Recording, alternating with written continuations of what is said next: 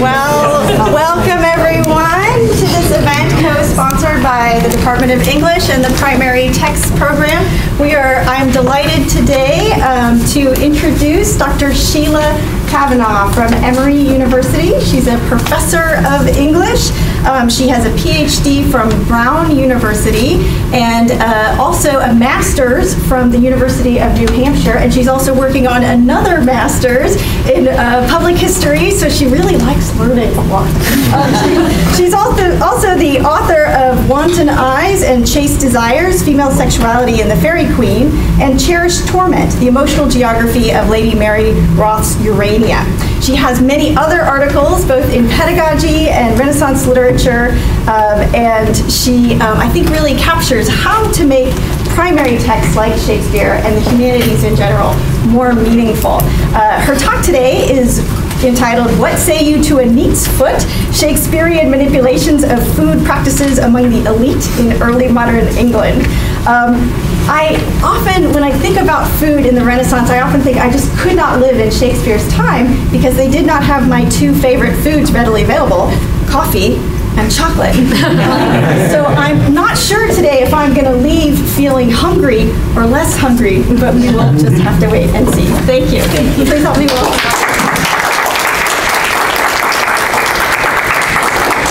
Thank you very much, and it's been a lovely time in Kansas so far, so thank you very much. I'll start. The one image I was going to use, and I didn't bring it because I didn't want to put people to the trouble for one image, but I was going to bring you a picture of a neat's foot. Is there anyone here who has ever eaten a neat's foot?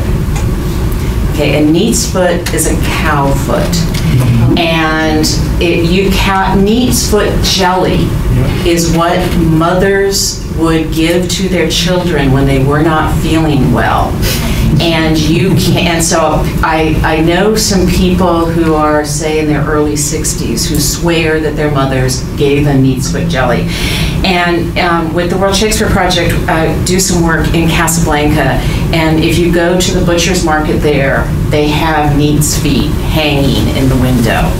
But if you can imagine a cow foot. When Grumio tempts the starving Katharina with food in The Taming of the Shrew, the dishes he suggests and the reasons he dispenses for denying her food correlate with many of the culinary, medicinal, and societal practices described in recent scholarship about food and hospitality in early modern England.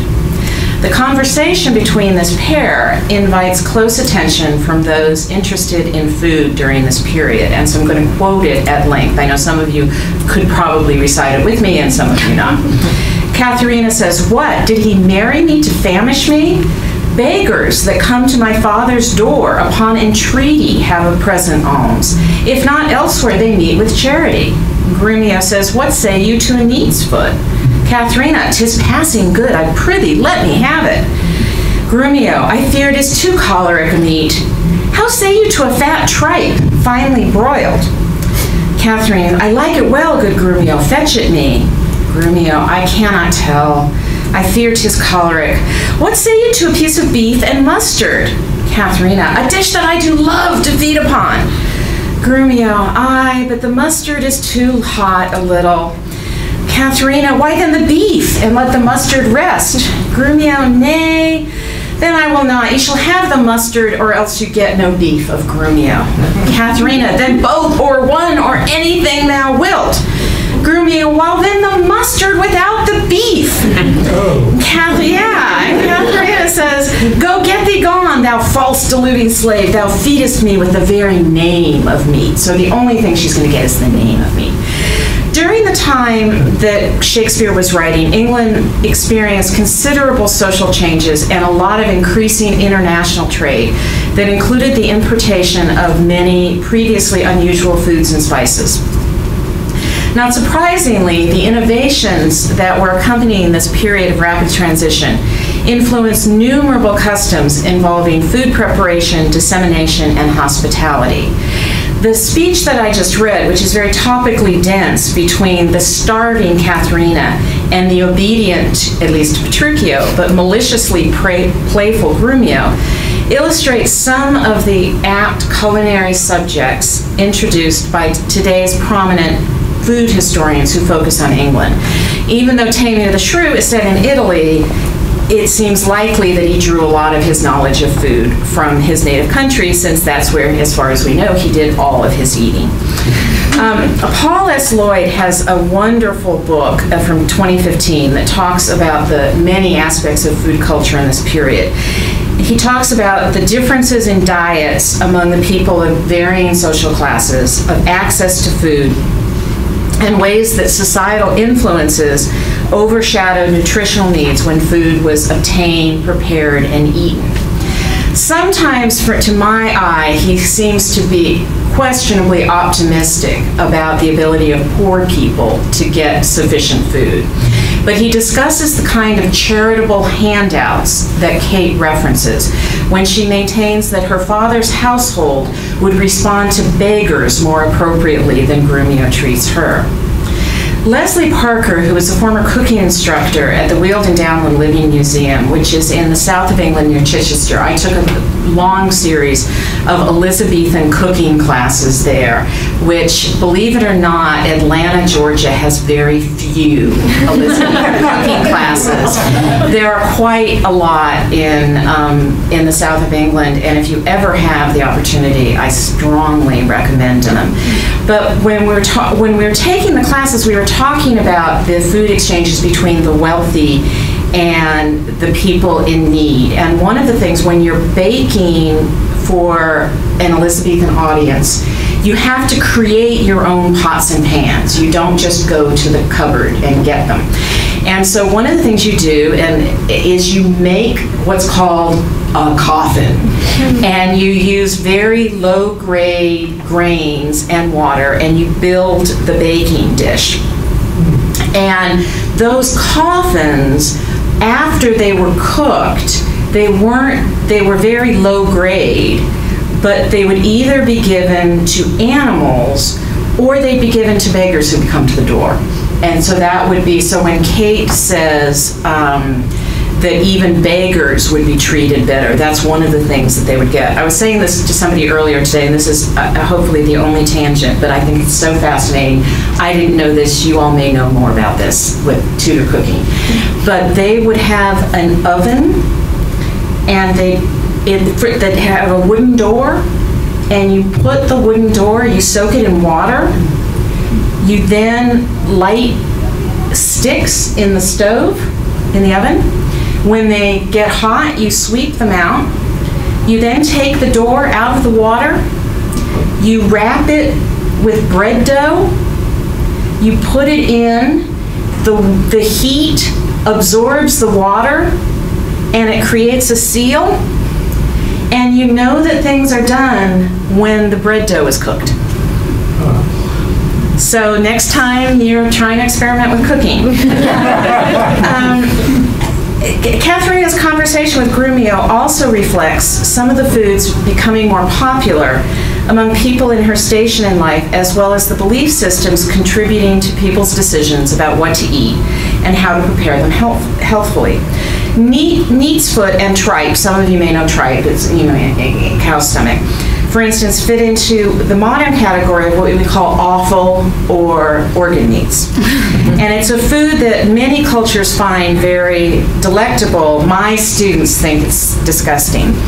According to Lloyd, consumption of offal was shifting during the period around Taming of the Shrew, from being eaten by poorer people into becoming something that was enticing their social betters. And this is a quote from him. Offal, by contrast, a hitherto low-status food, was becoming increasingly popular with the upper orders of English society. He demonstrates this growing appeal through, quote, fashionable cookery books, from the popularity of offal at festival times, from the small quantities purchased and used sparingly, and from the market prices paid for it. He suggests that neat's tongue appears to have been bought more frequently than other kinds of offal, so if you haven't planned your dinner yet, neat's tongue. And the records he cites suggest that neat's foot recipes were not prepared for common consumption. And here's a quote. An account book relating to the Earl of Northumberland's household consumption at Bath in 1591 shows that one pair of calves' feet was consumed at the supper table each evening by Sir Henry Percy, 23 traveling staff, and between 7 to 10 high-ranking guests.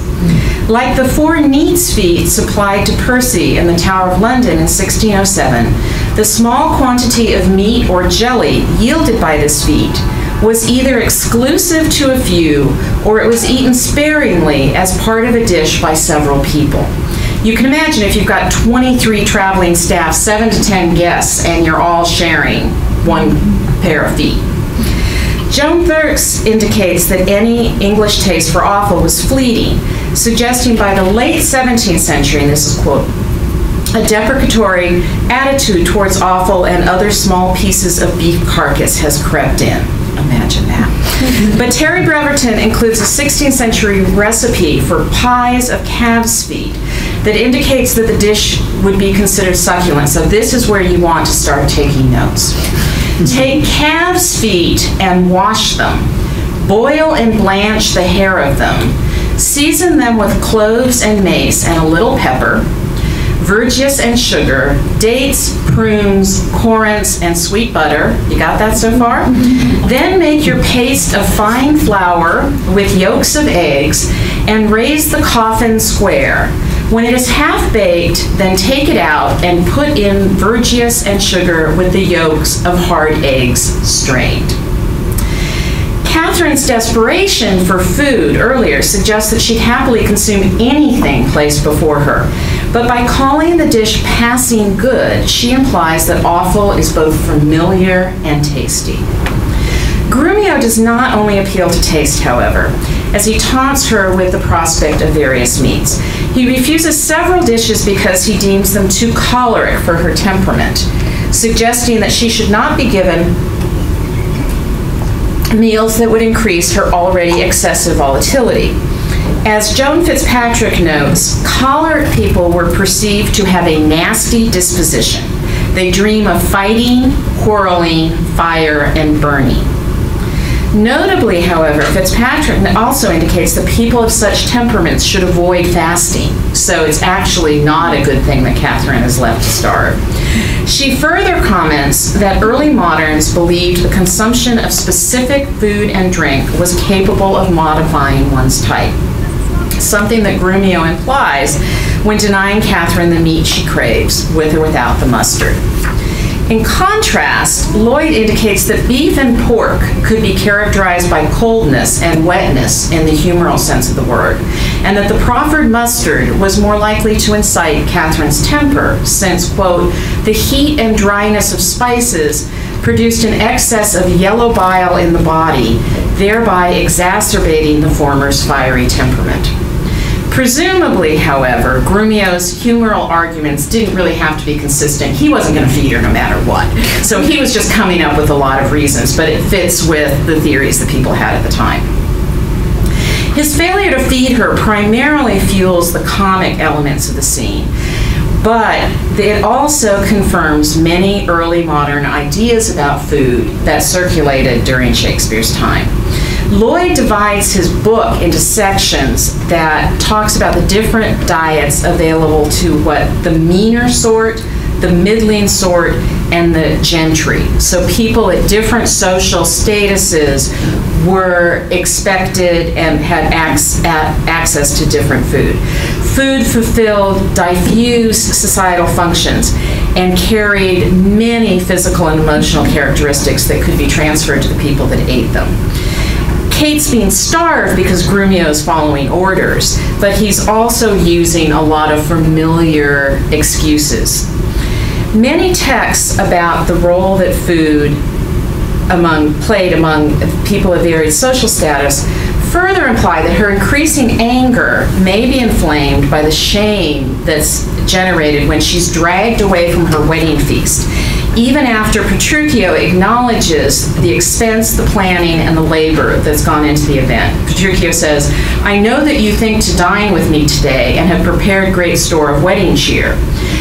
However, he insists that Kate and Petruchio leave immediately, but he further acknowledges how extraordinary the event's going to be. He says, that you that attend on the bride, go to the feast, revel and domineer, carouse full measure to her maidenhead, be mad and merry. Kate's bridal dinner would fulfill many societal expectations associated with her family's standing in the community. Peter Breers talks at length about the importance of banquets in such environments. When he's talking about royal Tudor feasts, for example, he notes there were a number of reasons for the introduction of such banquets. Feasts were highly formalized displays of ceremony and power, every detail faultlessly performed by trained gentlemen to impress all observers. Although Kate's family are not royalty, the status they command in Shrew suggests that their weddings, funerals, christenings, etc., would fulfill the role that Breers associates with such occasions, and I quote, "Hospitality, especially in the plentiful provision of food and drink, was seen as an important Christian and social responsibility in early modern England. It brought praise and esteem to its providers, giving them a unique opportunity for displaying their wealth and power, while encouraging feelings of gratitude and loyalty in its recipients." Although Kate has to wait for her opportunity to participate in such a celebratory, luxurious repast, Lucentio suggests that the play's concluding feast that she does enjoy fulfills a similar function as her aborted marriage banquet, and this is Lucentio. "Feast with the best and welcome to my house. My banquet is to close our stomachs up after our great good cheer. Pray you, sit down, for now we sit to chat as well as eat." As Breers indicates, the kind of meals offered in these households for these occasions served many ceremonial as purposes. Quote, "No event gave a greater demonstration of hospitality than a feast. It might also be called a banquet. They varied considerably in their scale and quality, some being arranged to celebrate christenings and weddings for special times of year, and others for matters of state and international diplomacy." Alison Sim concurs with Breer's assessment of the role of feasts and banquets, noting, "The ideal banquet was therefore very much an expression of all that was considered elegant in the 16th century. For those in attendance, these feasts would be the highlight of their social calendar. Catherine's failure to attend her own festivities, therefore, would have been particularly galling and embarrassing for her. But her thwarted effort to enjoy a banquet created in her honor is not an isolated event in Shakespeare's drama. There are several significant feasts in the play that are either interrupted or corrupted. In the culinary context created by these food historians, the failure of these occasions to provide the entertainment, the luxuriousness, and the bounty associated with banquets during this period makes these events particularly striking. It would be easy, however, for modern audiences to miss the serious implications associated with disastrous feasts. Although we do have what we call the bridezilla complex, so perhaps those kinds of wedding feasts. But in general, a disastrous dinner party isn't the end of your life usually. While no one could fail to notice that these events cause considerable consternation on the part of the guests, the deep significance carried by such occasions in this time period increases the emotional weight of these already disturbing or horrifying scenes. Macbeth's royal banquet, for example, is marred when the ghost of the murdered Banquo either symbolically or actually fills the only remaining seat at the table. Macbeth shows up, doesn't see any chairs, and responds with terror, "The table's full." Lennox says, "Here's a place reserved, sir." Macbeth says, "Where?"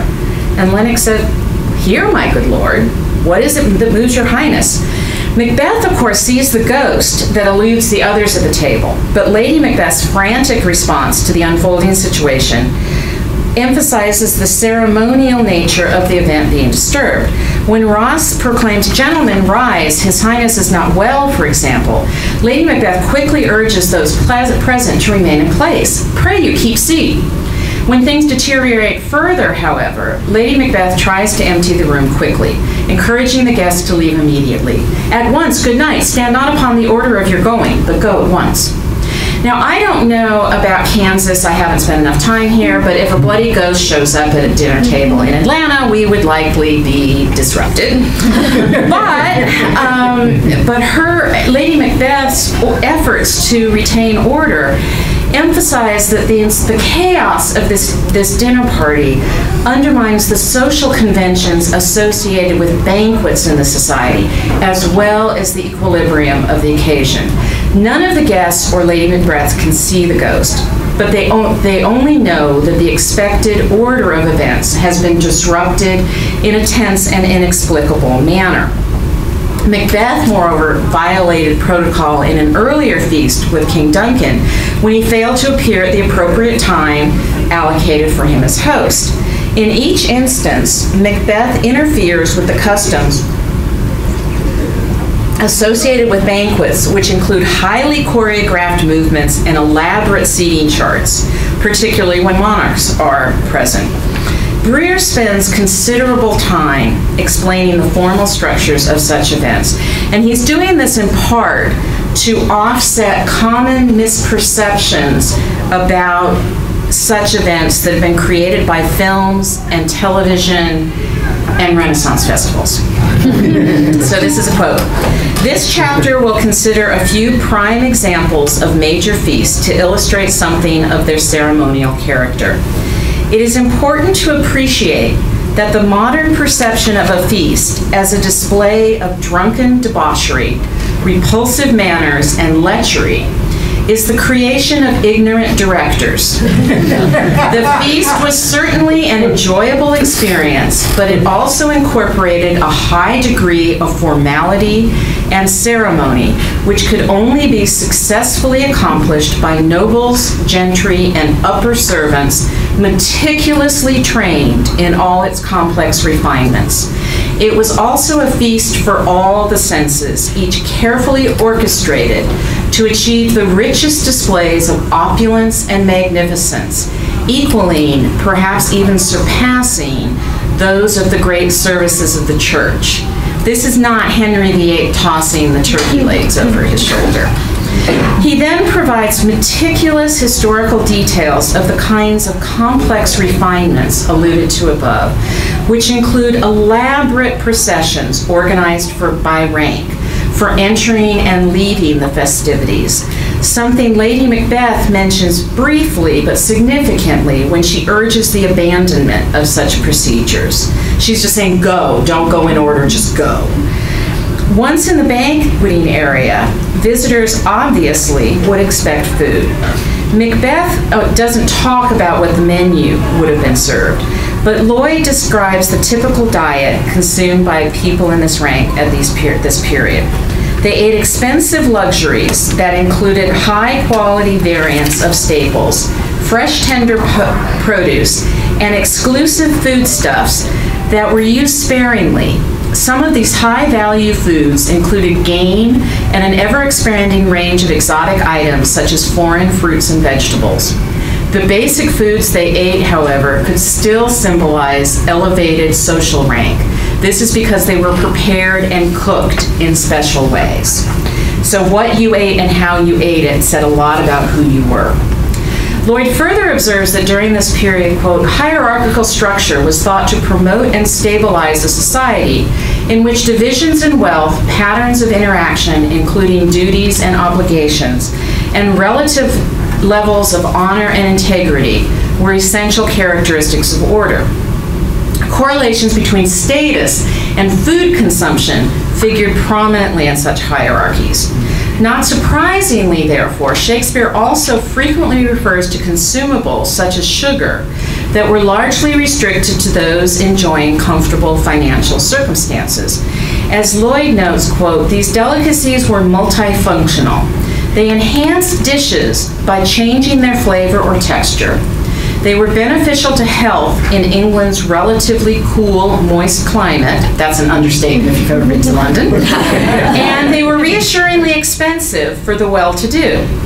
Shakespeare references sugar in numerous plays, but there is a notable cluster of references in Henry IV, Part 1, a drama that focuses largely on controversial relationships bridging typical socioeconomic divides. As Hal, the heir to the throne and future Henry V, frolics with people socially far beneath him, sugar frequently enters the conversation, as these examples indicate. Nay, but hark you, Francis, for the sugar. And what says Sir John Sack and sugar? While the text does not reveal how commonly sugar was served at the Boar's Head Tavern they all frequent, this ingredient was expensive during this time and would predominantly appear in wealthier places. Breers notes, for example, quote, "At the opening of the 16th century, most of the sugar used in England was imported from the Middle East and the Mediterranean by the Venetians in a refined or semi-refined form. Sugar was also becoming a significant marker of expanding trade routes through this era," as Breers remarks, and I quote, "Having been carried to the New World by Columbus, sugar began to be cultivated by the Spanish in the Caribbean, Mexico, Paraguay, and the Pacific coast of South America, while the Portuguese grew it in Brazil." He also suggests that sugar further entered England through shady means such as piracy, and I quote, "In 1591, a Spanish spy was reporting that English booty in West India produce is so great that sugar is cheaper in London than it is in Lisbon or the Indies themselves." Shakespeare does not, however, comment on growing understandings about the dangers of sugar importation or consumption during this period. But Joan Thirsk notes that the reporting by Dr. James Hart, who wrote this next passage nearly a decade after Shakespeare died, and I think it's kind of surprising from that perspective. Hart was sharply aware of changing fashions in food and drink in his day, and as a Puritan, he was highly critical. His sharpest jibes were directed at women, who he thought responsible for most of the fads of the moment. They liked sweet things and had taken such a liking to sugar that honey was now despised. His medical experience surfaced here when he warned his readers that sugar rotted the teeth. More significantly, perhaps, he suspected that the high death rate in London, as shown in the bills of mortality, was due to merchants whitening sugar with leaves of lime. Shakespeare's characters either ignore or remain unaware of the problems with sugar. When sugar is mentioned in the plays, it connotes sweetness in the food and drinks, or uncomfortable foods and deeds that are made palatable by tasty coverings. Polonius says this in Hamlet, "Pious action do we sugar over." Breers indicates, moreover, that sugar increased in popularity during Shakespeare's lifetime, which probably accounts for the way it's mentioned in the plays, and I quote, "The Tudor taste for sugar intensified so that the trade rapidly expanded, and by 1585, London had replaced Antwerp as the leading refinery center in Europe. The wealthy were apparently not yet overly concerned with tooth decay or diabetes." However, at the same time that these banquets were happening and that sugar consumption was increasing, impeded access to food was a problem for many people during Shakespeare's lifetime, as his plays periodically note. The political upheavals and confrontations between those in charge and ordinary citizens in Coriolanus, for instance, partly result from the latter's inability to acquire enough grain to provide for their dietary needs, as the opening dialogue indicates, and I quote, "Care for us, true indeed, they ne'er cared for us yet, suffer us to famish, and their storehouses crammed with grain, make edicts for usury to support usurers, repeal daily any wholesome act established against the rich, and provide more piercing statutes daily to chain up and restrain the poor. If the wars eat us not up, they will, and there's all the love they bear us." Shakespeare's audiences would have been familiar with the innumerable problems associated with insufficient food, So the issues confronting the populace in Coriolanus's Rome would resonate for audiences in London. As John Bosted notes, English, quote, food markets were not simply functions of supply and demand, but were politically constructed, permeated by power and normative judgments, but were high and low and modified by social contestations. In fact, according to Bosted, food riots first became the engine of a politics of provision in the late Tudor decades. The rapid early modern influx of people into London that helped create markets for Shakespeare's plays also triggered dramatic social changes during this period, where unprecedented mobility corresponded with a range of societal disruptions, including food shortages. As Breers and others have noted, the period 1500 to 1660 was one of unprecedented change. Shakespeare's London was particularly affected by these movements, largely because of its rapid growth. The city expanded from a population, in 1500, there were 50,000 people living in London.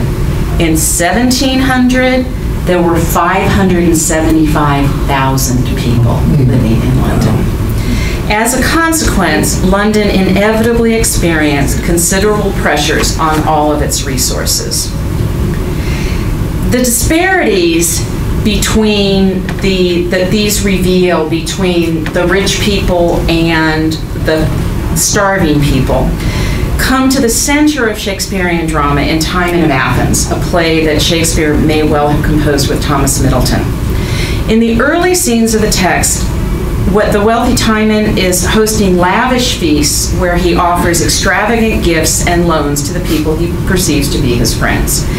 His feasts become significant social occasions, partly due to how luxurious they are, but also because he offers his guests lots of money.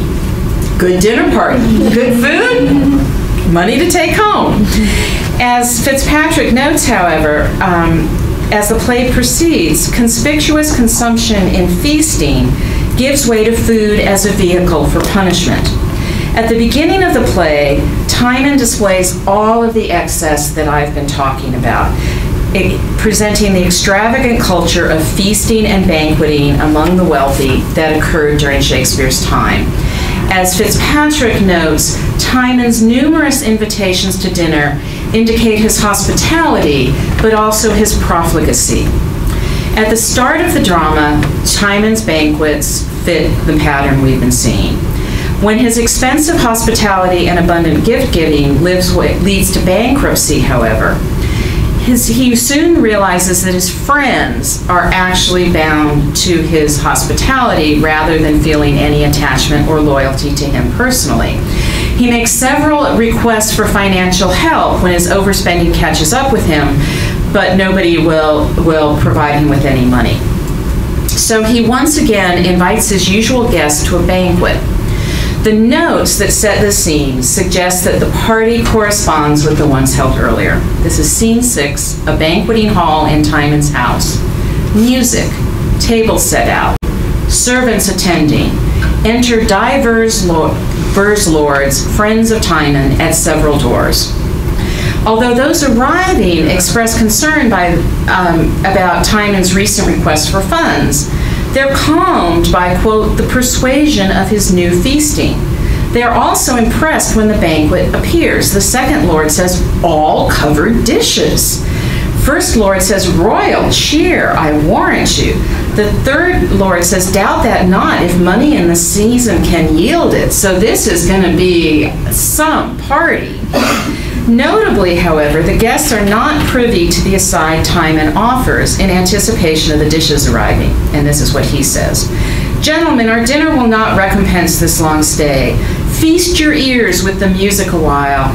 If they will fare so harshly of the trumpet sound, we shall to it presently. Timon's guests in this instance fail to realize what Lloyd deems the symbolic meaning of the food. As Lloyd suggests, it is not just diet that marks identity, it was sociability, or the lack of it, that could establish, reinforce, or change relationships. In this case, Timon transforms the normally lavish and hospitable occasion of the banquet in order to demarcate significant changes in the relationship between himself, his host, and his eager guests.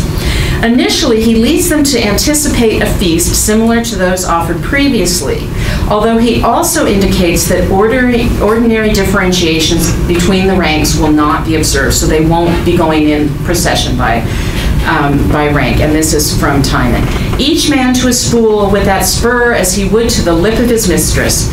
Your diet shall be in all places alike, so you're going to get the same food no matter where you sit. Make not a city feast of it, to let the meat cool ere we can agree on the first place. Sit, sit, the gods require our thanks. When it comes time to eat, however, Timon's affect changes, and he tells the gathering, quote, uncover dogs and lap. The notes indicate that, quote, the dishes are uncovered and seem to be full of warm water. As Timon rages against his guests, quote, may you a better feast never behold, you knot of mouth friends. Smoke and lukewarm water is your perfection.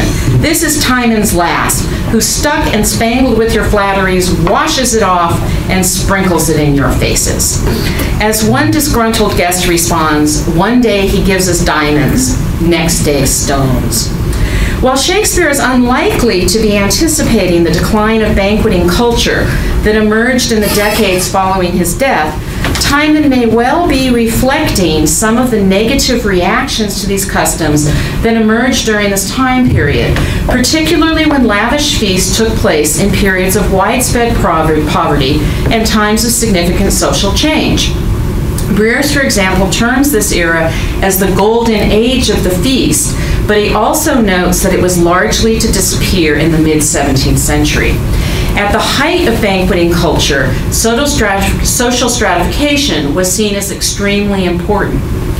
Lloyd further suggests that hierarchical structure was thought to promote and stabilize a society in which divisions of wealth, patterns of interaction, duties and obligations, and relative levels of honor and integrity were essential characteristics of order. He notes, however, that by the early 17th century, social and economic changes began to be resolved by drastically reducing the number of polite serving men in most of the great households. He also details changes in the formal structures supporting banqueting culture. The free, open-handed hospitality so valued by previous generations had largely been withdrawn. With fewer numbers to feed, kitchens might now be made much smaller. Further, festive occasions at which luxury foods were presented not only helped shape and define relationships and exclude outsiders, like Kate, by denying them those foods, but were platforms for expressing cultural identity. Banqueting and feasting, however, could attract criticism, especially during times of great hardship. Timon's denunciation of the practices he formerly embraced may not correlate to increasing societal concerns about the customs he eventually rejects, but his shifting perspectives on the lifestyle he eventually eschews correspond with the kinds of concerns about these events that soon facilitated their cultural demise. When Timon thwarts traditional expectations by serving warm water instead of luxury culinary items, he stops short of upsetting the feast as completely as Titus Andronicus does when he presents Tamara with her sons baked in a pie. Why, there they are, both baked in this pie, whereof their mother daintily hath fed, eating the flesh that she herself hath bred. Look closely at pies before you eat them. Nevertheless, he brings the banqueting tradition under scrutiny during a period where it both flourished and exhibited signs of its imminent demise. Recreating realistic early modern banquets on stage could be challenging for acting companies during Shakespeare's time. The number of dishes served and the intricacy of the kind of contemporary pastry and sugary creations would overwhelm the resources available to professional actors. Inverting the well-known customs associated with these practices, however, as the playwright ably undertakes in the plays that I've mentioned, relies more heavily on common understandings of the formalities associated with such occasions than on presenting these highly choreographed events accurately during performance. Audiences would understand the startling significance of the interrupted and disrupted feasts discussed here. As noted, these feasts were largely organized to demonstrate and sustain orderly, hierarchical societal structures. Representations of their inversions, therefore, would aptly illustrate both the willful and the accidental destruction of social order being presented in these plays. Thank you very much.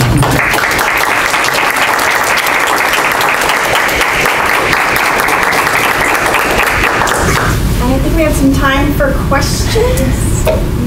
Yes. This last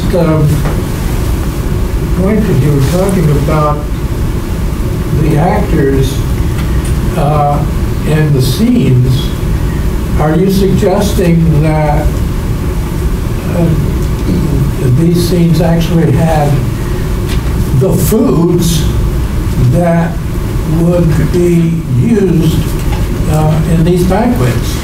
No, I'm actually saying the opposite, that the social occasions needed to be laid out and that the audience would have been able to supply in their imagination what they would have been, because during this time, recreating it on stage would have been beyond the ability.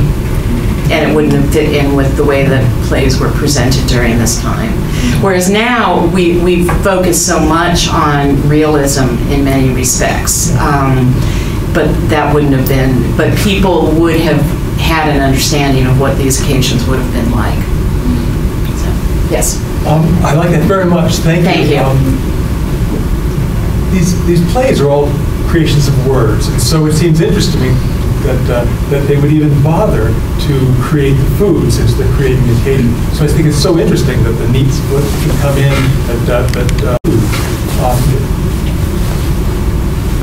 I wonder about like actual settings and the way that the food served as a kind of marker of obedience. And I think about Elizabeth going out in processions and being feted at all those country houses. I don't know much about James, but I assume it all went on. Then the parliamentarians came in, I'm sure quashed it all. No, I think that that's really quite interesting. I mean, again, during this time period, one of the things that people were concerned about were servantless men and people who weren't part of hierarchical structures, and so so many people would have been in service. So even if you were poor, you would know from your job potentially what the different places, what people were eating and all of that. And I'm not, and so food had, the same way as those of you who know Shakespeare know, the sumptuary laws determined what people could wear, what fabrics they could wear, what colors they could wear. Many, many aspects of people's lives were linked to their status. And it's harder, I think, for us to find a similar thing. The one that, there are obviously, as we know from the lack of grocery stores in poorer neighborhoods with fresh produce and all of that, there are all kinds of socioeconomic links between food and our own culture. But I'm not sure that we regularly think of it as often. I mean, the one time that I remember, and for some of you, you'll be too young for this, but I saw The Deer Hunter, the movie, for the first time in Dublin. And I was probably the only American in the audience because I was the only person who screamed when the person took the Twinkie and dunked it in the mustard. Now that was a food scene that an American audience would pick up on without question. But the Irish audience were like, what's her problem?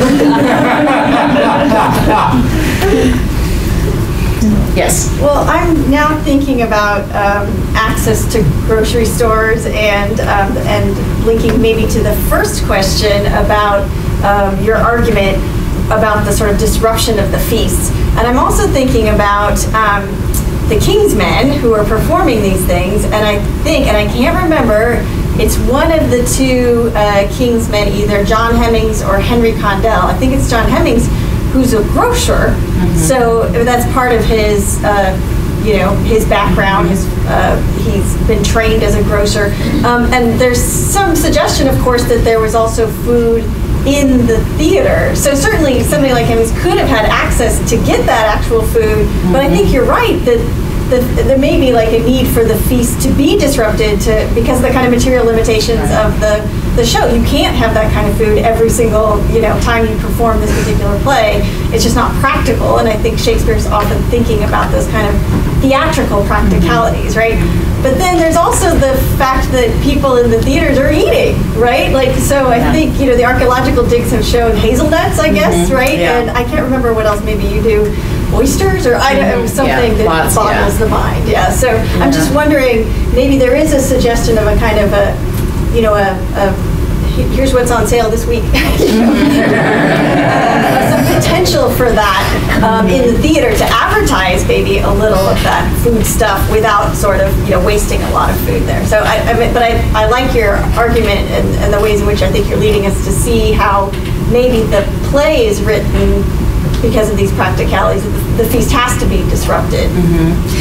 Well, I also think one of the things that we often forget, and as you said, talking about the grocers, is how how direct people were ironmongers or grocers or poulterers or whatever, and those groups still are very important in London with a livery. And I'm a member of a livery company, actually, which is really quite an extraordinary, but I'm not a fishmonger, which I sort of regret. But I'm one of the worshipful company of educators. And what's interesting is that these livery companies have been in place since the Middle Ages.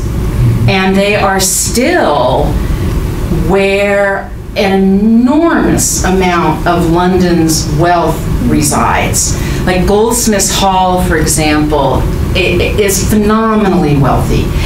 And so I think we've lost that direct connection to these trades in ways that I think still are visible in England in ways that we don't.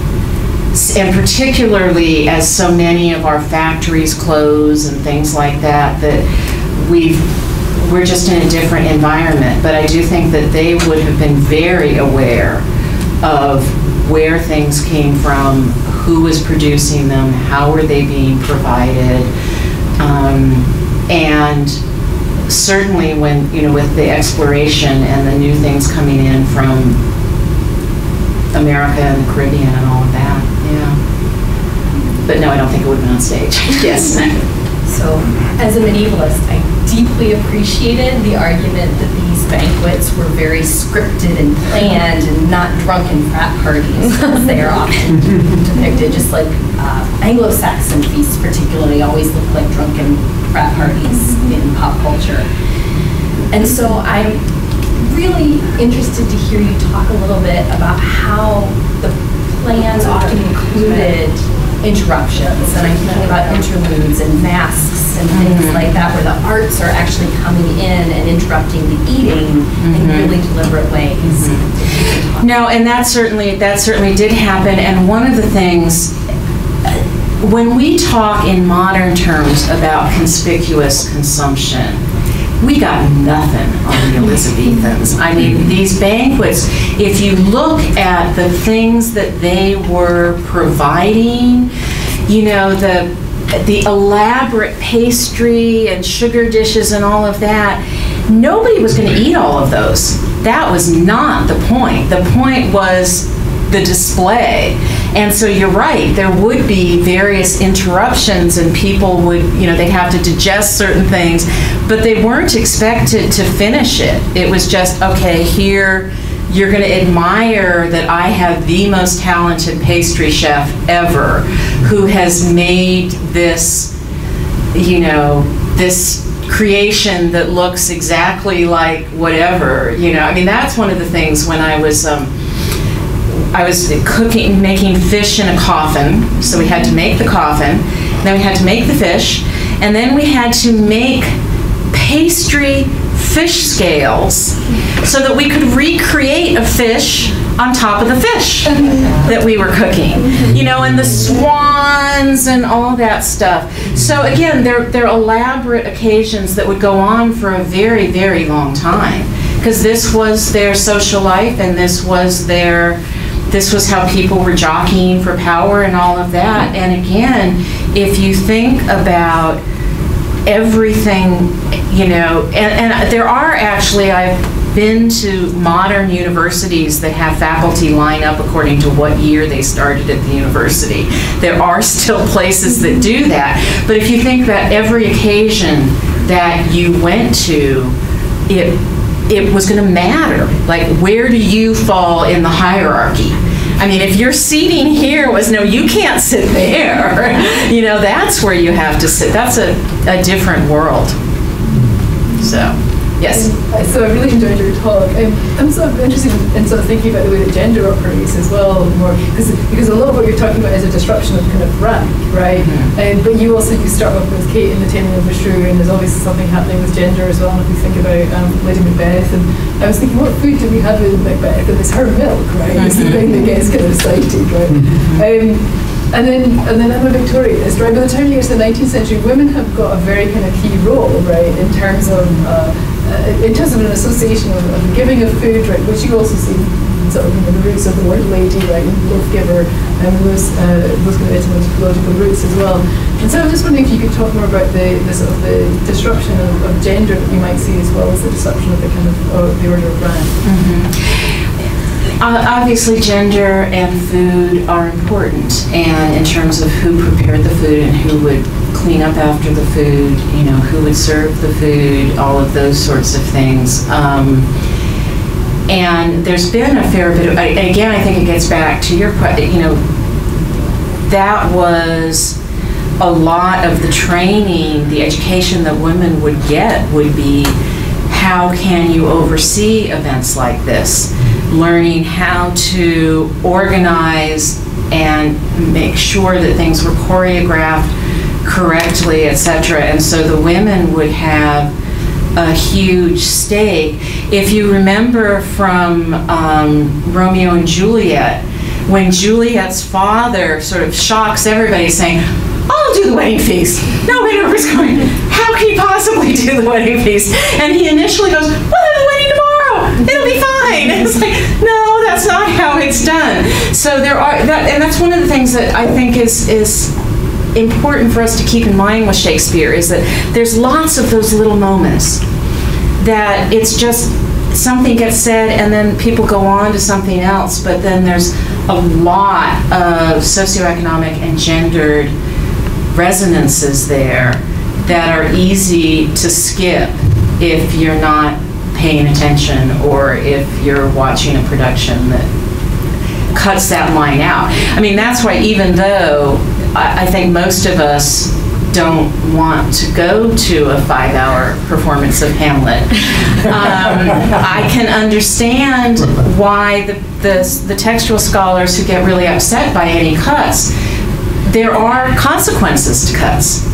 And so, you know, some of those lines that you initially think, oh, they're not that important, can end up to really be significant if you know what exactly they're talking about and what the worlds that they're opening up to us. One more question? Yes. That's you. Okay.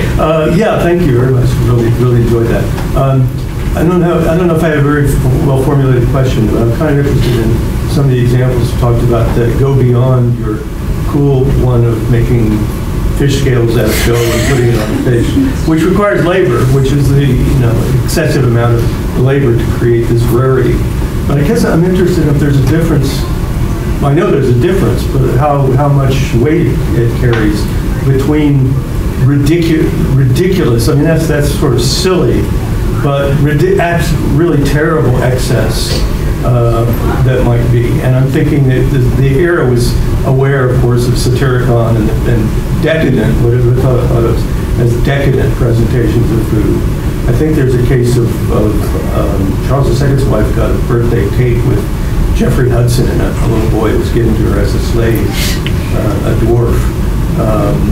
Or in Johnson, in Volpone, his idea that, oh wow, we're going to get animals and feed off of them that are rare, like the phoenix. And I think there's a contemporary movie of people that have a secret society for eating serving endangered species as part of the meal. So I guess I'm wondering if in what cases is it recognized or acknowledged that we're going so far above just social class, that indicates more than this impossible level of whatever appetite or directed excess.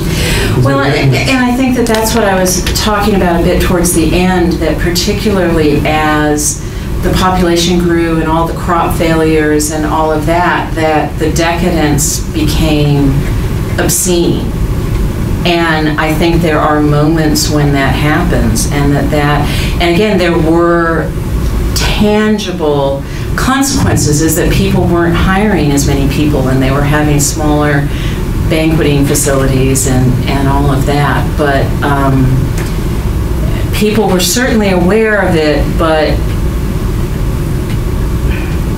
Shakespeare, I don't think, is criticizing it at the same way that, like when you're talking about Johnson or something like that. I think that's a different perspective, but I could be wrong. If you think of one, let me know. No, eating your kids is usually... Well, yeah, eating people is wrong, I've heard. Yeah, yeah, I actually, in London a couple of years ago, went to an event that was at a church that the claim was that Shakespeare had attended this church. And afterwards, we were invited across the street to the pub, and the church was supplying one drink and a pie. And they were giving you a coupon that you could have a meat pie or a vegetarian pie. It's like, there's no question that I'm going to get the vegetarian pie. And they actually had a quote from Titus on the coupon. So I think they were trying to test whether people really knew their Shakespeare or not. But no, the take-home message is eating people is wrong. Well, we know our Shakespeare better now. Thank you very much, Dr. Sheila Cavanagh.